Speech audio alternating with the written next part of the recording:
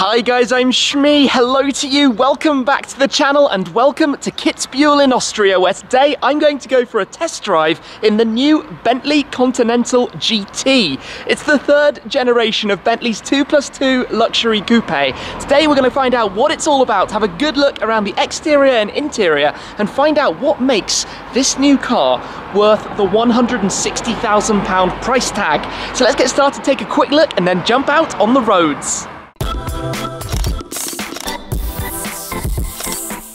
The Continental GT needs little by way of an introduction. They have sold 70,000 of them or so since the launch of the first generation in 2003. It was updated in 2010, and now we have the third gen of their luxury Grand Touring 2+2 in 2018. We're just ahead of customer deliveries getting started, but just for a quick preview and walk around of the car to discuss some of the headline features and details and what you really get for your money. It's an all-wheel drive luxury GT car, of course. It has a new version of the 6-litre W12 twin turbocharged 635 horsepower. The body panels are largely aluminium, created using a superforming technique at 500 degrees, which allows for it to have some incredibly sharp lines. We'll talk more about the design as well. It's running on a 3-chamber suspension system, which means basically a ride that can be incredibly comfortable, but also very, very sporty at the other end of the spectrum. Things like headlights, the matrix LED lights with 82 individual LEDs in each headlight. And wait until you see the inside of this car, which is the first edition. We can have a look at the Mulliner design specification, Mulliner driving spec, which also has with it, inside the car, the triple-sided rotating display. I can't wait to show you that. But here, this new diamond stitching took them 18 months to develop, and the car has 310,675,000 stitches. So we can have a look in more detail at the interior later on, but for now, I'm going to jump into this sequin blue car to take it out for a drive to experience what the new Continental GT is like to drive. The luxury starts before you even enter the car. The way the doors are engineered, they will hold at any position that you open them to with the hinges. It just feels like quality and class, and that is what describes so much of this car. But let me jump in, start it up, and have a listen to the W12 as it roars into life.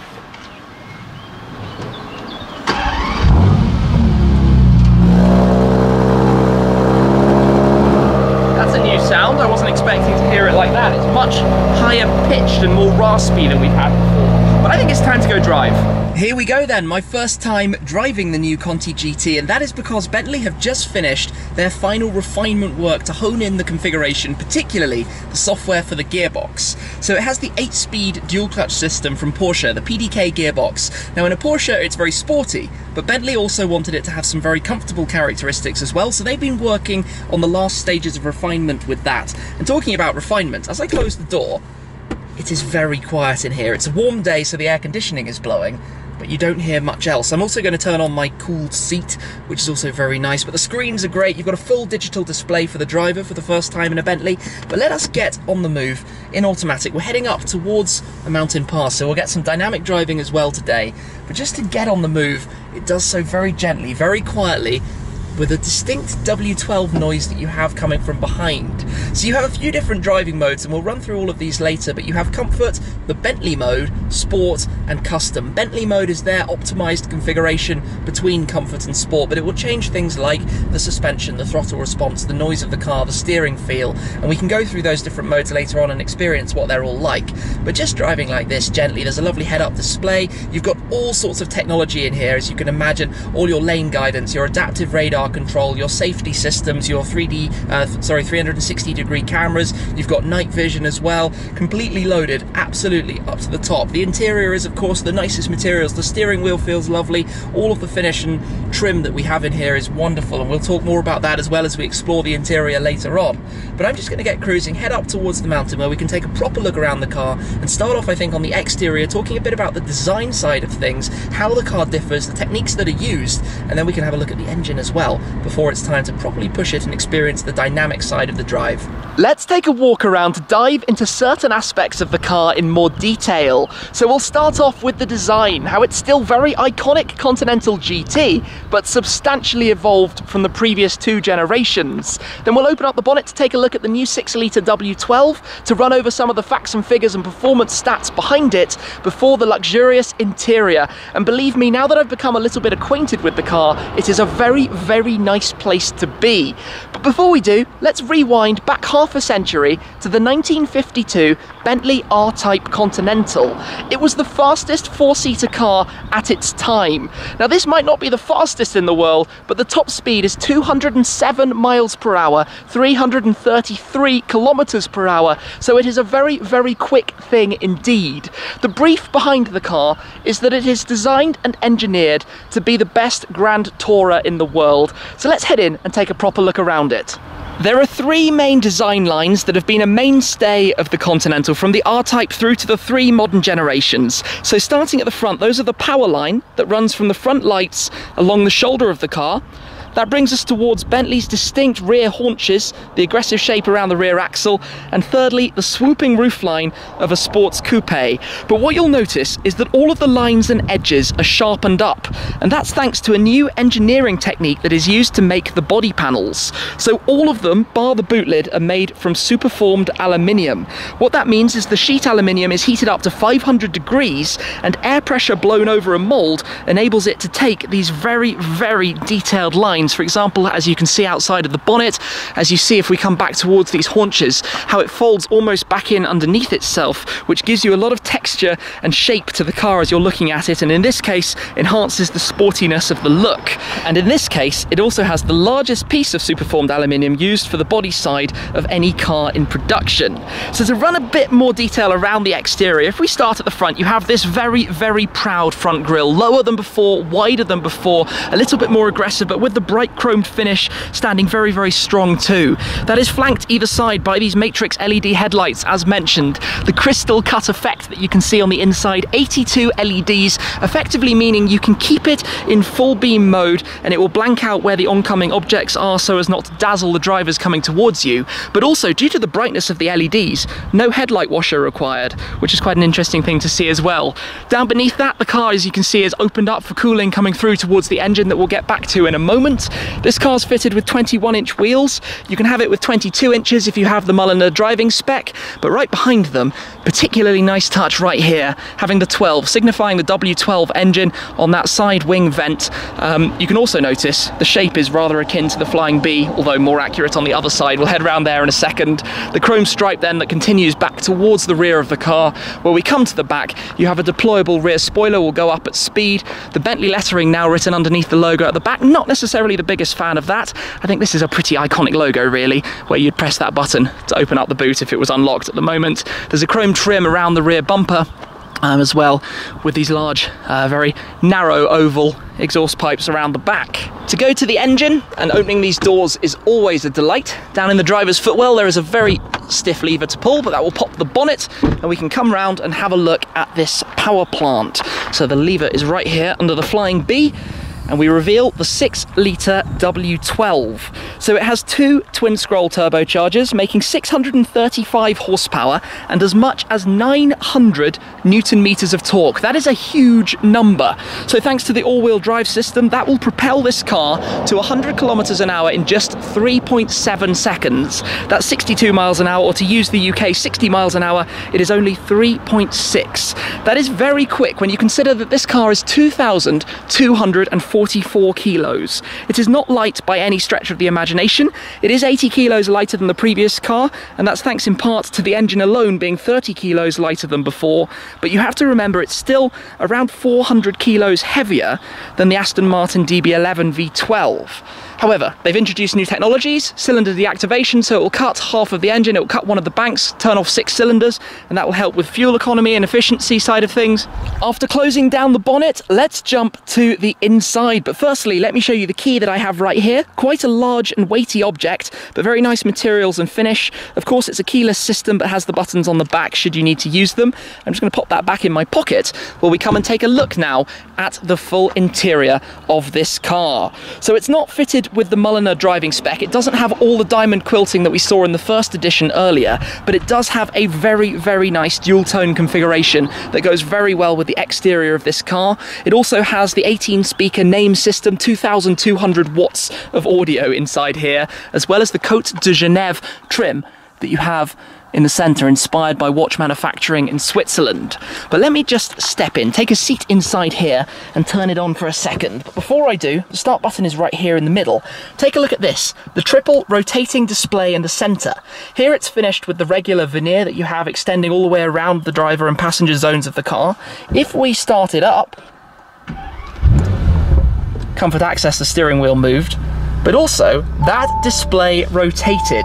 So there are 40 moving parts in here, 2 motors to handle the way it protrudes and goes back in, but also the rotation with their own independent gearboxes, but it's almost silent the way it rotates, and you can also press it once more and it will spin to that triple, more analog display that we have with clock, temperature, and even a compass in the center. That is incredibly smart.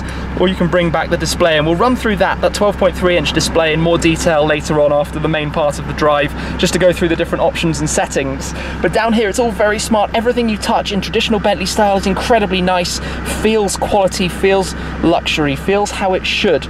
The leathers, of course, you have heating, cooling, massaging seats, no end to the technology. And obviously we have the digital display as well, that we can cycle through all sorts of different screens, navigation. You can set it up and configure exactly what you'd like to see there using the toggles that you have over the side. I will say that they do feel very VW Group. I mean, they are, of course, because the car is sharing parts from different manufacturers. And in fact, the main platform for the car was developed in partnership with Porsche, akin to the Panamera. If we just have a quick glance towards the rear, there's not a huge amount of space back there, but the level of quality continues into the back, and there is some space for 2 people to sit and take a look. We'll glance at that in more detail as well later on. But let us now close the door and head back onto the roads to go and experience it through the different driving modes and discover more of what the car is like out on the road. In general terms, this car is a feast of technology. There is a lot going on, including one thing that is borrowed in particular from the Bentayga, which is Bentley's dynamic ride. So it uses the same 48-volt active anti-roll system, where it's constantly evaluating the road surface you're driving on and adjusting accordingly to give you the smoothest possible ride. And I have to say, the ride is very, very good. If you turn it up into the sport mode, you can sense there is a bit more of a sporty character to it, but we'll need to get out to some proper roads to test the dynamics in more detail. For the moment, going back into Bentley mode, one thing I'm not necessarily the biggest fan of is the steering in the default setting. It feels not quite as connected as I'd like it, and the nice upshot of that is if you then go into comfort, there's a lot of wiggle room, which obviously for a long distance motorway cruise, for example, is a relaxing style of driving. If you do turn it back into sport, it feels substantially more connected. There's more weight to the feel, but still not quite 100% there, and that's probably in part due to the weight of the car, due to the weight distribution, which is improved. It's now 55 front, 45 rear. It was 57 front, 43 rear, but by extending the wheelbase, pushing the front wheels 13.5 centimeters further forward, has given it this wheelbase that can give it slightly more driving dynamics in that respect. One thing I do particularly like in terms of your everyday driving right now, for example, is the moving of the shifter paddles. They used to be fixed paddles mounted behind the steering wheel but slightly up, with the indicator and light stalks on each side respectively slightly down, which meant it was a bit of a fiddle to actually find them. Now they're, as per the Audi-esque steering wheel, mounted right on the back, easier to press, turn with the wheel, which just feels an awful lot more comfortable to me. The gearbox, which is of course the reason it's taken a while to actually get behind the wheel, is very, very smooth. Clearly they've worked on that, they've done a good job. It feels, even in sport mode, like the luxurious Grand Tourer that the car is supposed to be, so big kudos to them for that. Another technology feature is the cruise control, the adaptive radar cruise control. Obviously it will work on a motorway, detecting the car in front, brake you if required, and accelerate you back up to speed as well.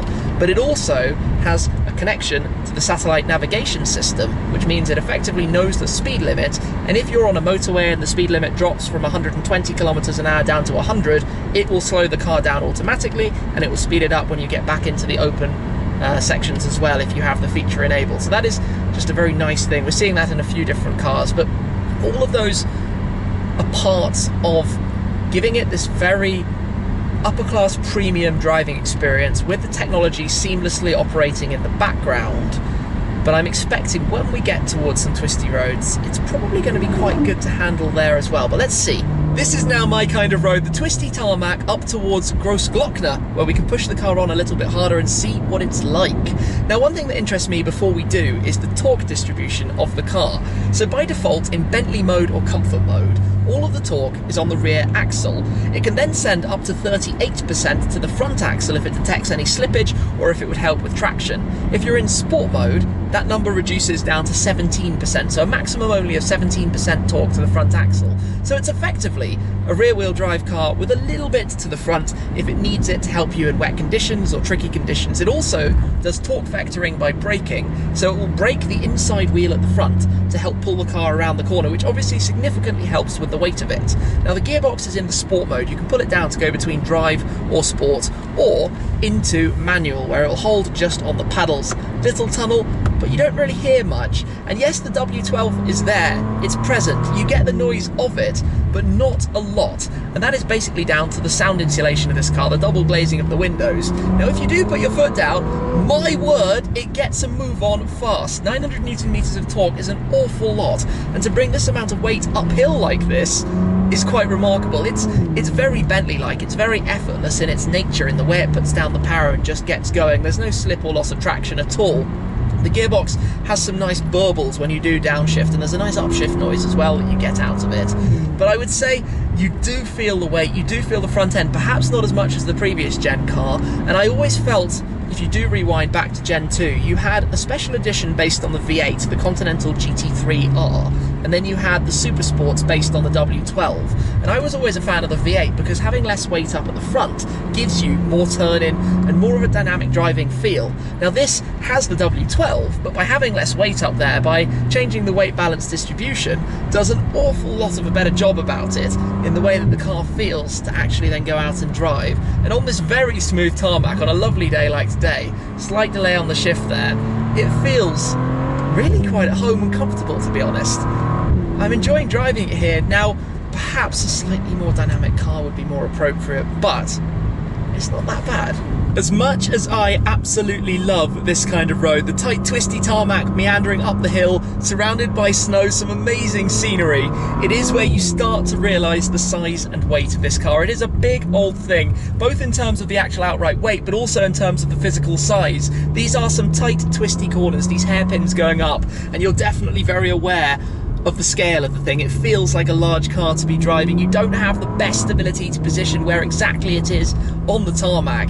What you do have is this effortless power that only a Bentley delivers like this. It's not screaming and shouting, but with this amount of torque, the way it gets moving when you come out of the corners is just frankly astonishing. Up steep sections of hill, and away it goes. Even in manual mode, it will upshift automatically when it gets up towards the red line. But 900 Newton meters of torque, you do have a better turn-in at the front than you did in the previous car. There is no question about that. The torque vectoring helping with that, with the braking for sure, but also the weight distribution and balance on top of that. But I'm having fun, and that's what it's about. The car is clearly positioned more towards being a Grand Tourer, a very, very luxury Grand Tourer, as we'll talk more about on the inside, than it is a sports car. So it's not necessarily fair on Bentley to bring it here. But when you are driving a road like this, needless to say, it's still pretty good fun and very entertaining, and that's basically what this kind of thing is about. Wow, have a look at this, right up towards the very top. The road, I think, swoops around the end of the peak and then comes back down the other side. But this is the top of the Großglockner Pass in Austria, with the view opening up in front of us in the most breathtaking of ways. What an incredible location. The roads up here are tremendous. What an incredible drive. And where I'm parked now is surrounded by some spectacular scenery. Just look at the jagged mountains, the way the valley disappears off into the distance over there. And even in the mirror, you can catch a glimpse of another Continental GT that's with me as well. Now, I was going to say that it's potentially an unusual environment for a Bentley Continental GT to be driven, parked right alongside the snow that we have here. Except a little bit of thinking about it, and this car's actually all-wheel drive, plus it's really rather practical and comfortable. that makes it almost an ideal car to take on a ski trip, to drive in any weather conditions on that kind of road trip or adventure. You can take up to 4 people, 2 plus 2. Admittedly, it might not be the most comfortable in the back for a tall adult, but you've got a lot of luggage space in the boot. But let's start taking a detailed look around the inside here. And the first thing I'm going to do actually is just slide my seat backwards so that I can have a slightly better view, and also lower the climate control air conditioning to be blowing slightly less strongly at the camera. So to get us started, on the door actually, the Flying B door handle, I really like this. Very neat integration of the B from the Bentley logo, from the bonnet badges of old that you have in there. And in fact, every material that you touch and look at, whether it's the metals, the veneers, the leathers, are all very, very nice. There are 1 or 2 buttons that I'm not the biggest fan of, and we'll get to those as we explore more of the trim and the center console. But on the initial surface of it, it is all brilliant. Obviously beneath that you have your mirror controls and your windows, but even the name speaker grills are lovely things down here. You've got the plaque, the entry sill, you have the illumination of the Bentley logo on the outside, you've got your seats that can move in about 1 million different ways, your side bolsters, your lumbar support, your massaging functionality. You've got a couple of different programs that you can have at various strengths for the massaging seats, which make it a very comfortable car to do a long distance drive in, I'm sure. If we just pull that closed, you can see in here the buttons open and close the boot, as well as your memory seats, button number 1 and 2, only 2, often you'd have 3 memory modes in a car. Here you've got your light controls, a few buttons, your cruise control, your adaptive cruise control stalk, quite a nice finisher on that. The gold bezel that it has around seems a little bit almost unique. There are very few of those colour touches in the car. Here around the centre of the systems around there, and also on the clock in the middle. And then above that you have your usual lights and indicators on the left, and your wipers over there on the right. The steering wheel itself, as I mentioned earlier, does have the exact same button configuration as, say, an RS6 for example. It has nicer turning scroll wheels that you have here in the middle, but because they're finished in metal, and obviously the Bentley badge worn in the centre, as well as the dual tone finish, but it is very familiar, so to speak. The air vents, again, awesome things. They always have been in Bentley, in the way they have the mechanical feel to open and close them and slow down or increase the airflow that's coming through. Let's start a little bit with the driver display, a full digital virtual cockpit that we have now. At the moment you can see the speedometer on the left hand side and the rev counter on the right. It will always upshift, I've noticed, quite early actually. It seems to upshift as you get towards the rev counter, but I'm sure you can change the different driving modes. This is all controlled through your toggles here, so for example your playlist, your contacts, or bring up the navigation, or all of the different trip information. The music that we've been listening to, well, we've got Major Lazer, we've had David Guetta, but we've also had Hans Zimmerman, all sorts of different songs. Awesome, awesome sound system. The name Hi-Fi is absolutely incredible, so I'm not surprised they've given us lots of different music to listen to, so you can scroll through those displays. Down at the bottom you have the digital speedometer readout, your clock temperature, and you also got the traffic sign information if you didn't bring it up in full, as well as the Bentley Assist with all the safety systems that the car has installed and set up. On the right hand side you have your heated steering wheel control, as well as audio and music as well, and you can change the view just to bring up more trip information, depending basically how you want to have this done and what you would like to have the car showing. So a larger navigation screen there, if that is the way around you'd prefer it, or bring the rev counter back. Very smooth, very quick, nice graphics and animation. Now let's come to this central screen, the rotating display that has been talked about so much. Now I showed you a little bit earlier, of course, how you can turn it on and off, and that is a very smooth, very quiet, very neat process, it has to be said. Is it largely a gimmick? Because basically you would always have it showing that screen. If you turn it off, it would go back to the standard, eventually I'd have to give it a bit more time, plain, so to speak, similar finish to the passenger side of the dashboard. Actually going to turn it on because I want to keep the air conditioning running. You can see the way it revved up there. I like the screen a lot, 12.3-inch digital display, retina display, very high resolution, very crisp and clear, and it operates very quickly and efficiently and moves around, has a lot of access. You can see here some of the bits of information, functionality we have, the suspension ability to raise it, night vision, head-up display. There's a very nice head-up display with navigation instructions for the driver. You can just catch a glimpse of that in the distance in front of me. Safeguard, this is showing us the driving mode, so we're in the Bentley mode, which you would toggle into sport, where it would turn off the coasting or the different modes. The rear spoiler you can press here to open and close it, a bit akin to the Panamera, similar system the way that's controlled as well. If we just go back through the different modes, you obviously have navigation, all the functionality you'd expect it to have, the ability to pinch in and zoom out so you can see that we're in the mountains here. That's not necessarily the fastest in the world, but it is using Google Earth, so it is giving us the 3D representation and lots of information. Also, destination, traffic information, favorites you can save. Going down to media, nice interface for the media controls, depending how you've got it set up and what's playing. Into the phone, of course, does what you'd expect it to. Car is where we have access to some of this information, the TPMS, the tyre pressures, and also the settings. You can change an awful lot of things, including the massaging here, displays, driver assistance, climate. Took a moment there just to think about it. The usual controls you'd have, and apps as well, because it's connected, so you can have lots of different things set up, the sound settings, and just a few more settings. So there's lots in there. I like this. I'm not 100% sure about that, and one of the reasons I'm not 100% sure is I don't really like these buttons. They do feel a little bit plasticky, I'm not gonna lie. The toggles, the rotating jog dials are lovely, but these plastic buttons feel a little bit out of place to me. You can go back home and have the 3 front tiles, by the way, so you can change these and configure what you'd like to have there, and they're all interactive live. Actually, that's a perfect view, probably. Maybe even change away to have a trip information thing on the right side, but your jukebox and your navigation, I like that an awful lot. So continuing down below that, you have the lovely clock, some more air conditioning vents, and this trim, which is called Côte de Genève. It is designed like, for example, the parts used inside a tourbillon watch or the like. It feels textured as you run your fingers down, and it looks very smart. I do like that an awful lot. That continues into, again, this panel, which, as these buttons, feels a little plasticky to me when you start pressing the buttons. You've got a lot of control, your temperature controls, fan. I've got my ventilated seats on, heated seats as well, syncing the left side to the right, your heated front and rear windows, electronic handbrake, traction control, hazard lights. Down the right side, obviously, you've got similar air conditioning controls for the passenger, recirculation, air conditioning on max, and hard fixed buttons to retract the spoiler up and down, should you prefer, from the back. At the bottom you've got PDC, so you can bring up the 360-degree camera vision, or the camera's front and back. That's actually looking in front of us at the moment, which is quite a nice thing as well, if you're concerned about the length of the car at the front.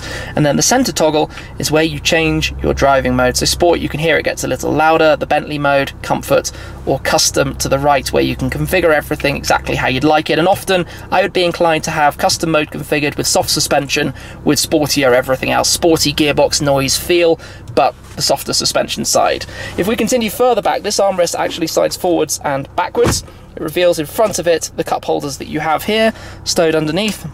Close that trim back up, open the armrest, decent storage bucket in there with your 12-volt socket, a carpet almost thing at the bottom, rubber mat to stop things sliding around, and a few USB ports as well. Yep, we've got 2 USB ports back there. Continuing around the car, the veneer trims all the way around the cabin back towards the seatbelt dispenser. I suppose it hands the seatbelt out towards you when you close the door as well. But again, all very nice leathers, materials. The headrest is soft, and this is not the upgraded seat option that had that diamond stitching that we saw earlier. You also have these particularly convenient storage buckets, one on each side for the driver and passenger, but you could put your phone or your wallet just in there. And that is a very nice way to use the space. Anyway, let me jump out for the moment. I will flick the car off and show you inside the back. To open this, you have a lever just here, which will start the seat sliding forward, and you can tell from that being in my position, my legs will not fit down there, but with it folded forward, let's just step in to see a little bit of what it is like. And you have some charging plugs back here, as well as the 12-volt socket, USB ports right there, cup holders. You can actually cover that up, I think, with this flap over the top. You've got the system there to through load through straight to the back. That feels a little bit flimsy, to be honest. Maybe that could be slightly sturdier. The seats are comfortable if you are back here. I can feel that my hair is brushing on the roofline. If I just spin the camera around, you can see that, I mean, I'm 5'10.5", 1m78 or so, and I'm right up at the top. But the knees would be the big problem. I'm not going to be able to fold that seat backwards, as you can see from the passenger side there. That's definitely a no-go. It's smart though, the materials are great. You can independently do the rear windows also from the back, should you wish. So let me step out. It's okay to step in and out, but not okay to fold the seat back when you're in. And I'll come around and just quickly show you the boot, where we've got an awful lot of luggage currently stowed, so you'll have to excuse me for this. Press and hold the button, and it will pop open. But you can see quite how much that you can actually fit in here. We've got 3 suitcases or so, some other bags also. All works completely fine back there, and then you can close it or lock the car with the power folding buttons back there too. The chrome trim here that runs around the taillights is quite a smart touch. You've got lots of chrome trim that you can see around the back, also the touch that comes around the corners, just enhancing the sportiness of the look of the car as well. Let's just come back actually, shut the door for a moment. Look at that cabin, what a lovely place that is. Soft closing doors, naturally. But there we have it then, the new Bentley Continental GT. So let's return a little bit to the question we thought about at the start of this video. Is it worth £160,000? Now the base price of the new Continental GT with the W12 is £159,100. This specific car is £195,265. So it's going to be near on 200 grand, however you spec it. Ultimately, it is a very fast, very effortless, very comfortable car that is incredibly luxurious and smart in the way it goes about it. Yes, there are one or two more things on the interior that I think could be better. It's very much what you would expect the car to be, but it is a significant step on, and I do very much think that it is worth the cost. 160k for a Conti GT. So I've thoroughly enjoyed today. I hope you've enjoyed the opportunity to have a full look around it inside and out, see what it's like to drive here on the twisty roads and also on some of the more gentle countryside roads as well. But hopefully we'll see more with this car in the future, and I think potentially there might even be other variants to come down the line, maybe even a V8, and it'll be very interesting to see what that will be like to drive. Anyway, that is it for this time. I am short on breath because of the altitude, but I've had a wonderful day and I hope you've enjoyed the video. I'll catch up with you again very soon. Cheers.